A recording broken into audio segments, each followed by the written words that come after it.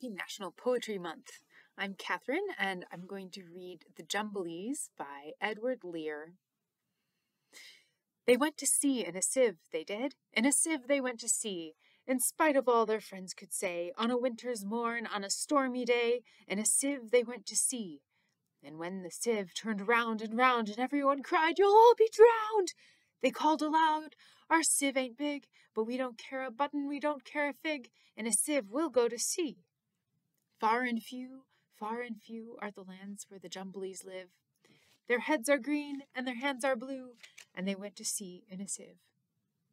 They sailed away in a sieve, they did. In a sieve they sailed so fast, with only a beautiful pea-green veil tied with a ribbon by way of a sail to a small tobacco pipe mast.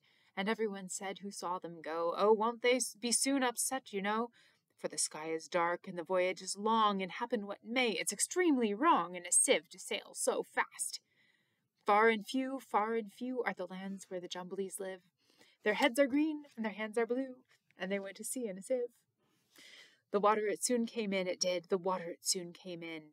So to keep them dry, they wrapped their feet in a pinky paper all folded neat, and they fastened it down with a pin. And they passed the night in a crockery jar, and each of them said, "How wise we are, though the sky be dark and the voyage be long, yet we never can think we were rash or wrong, while round in our sieve we spin." Far and few are the lands where the Jumblies live. Their heads are green, and their hands are blue, and they went to sea in a sieve.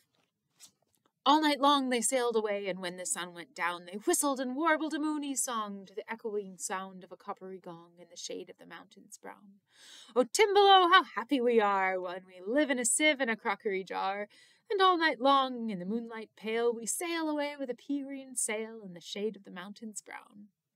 Far and few are the lands where the Jumblies live. Their heads are green, their hands are blue, and they went to sea in a sieve.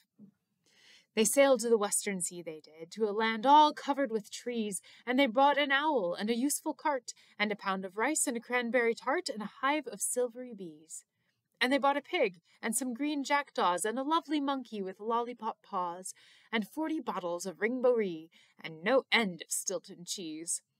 Far and few are the lands where the Jumblies live. Their heads are green, their hands are blue, and they went to sea in a sieve.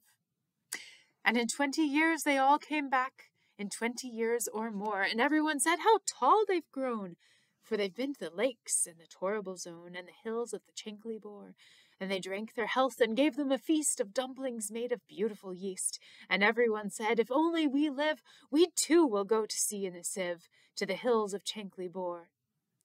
Far and few are the lands where the Jumblies live. Their heads are green, their hands are blue, and they went to sea in a sieve.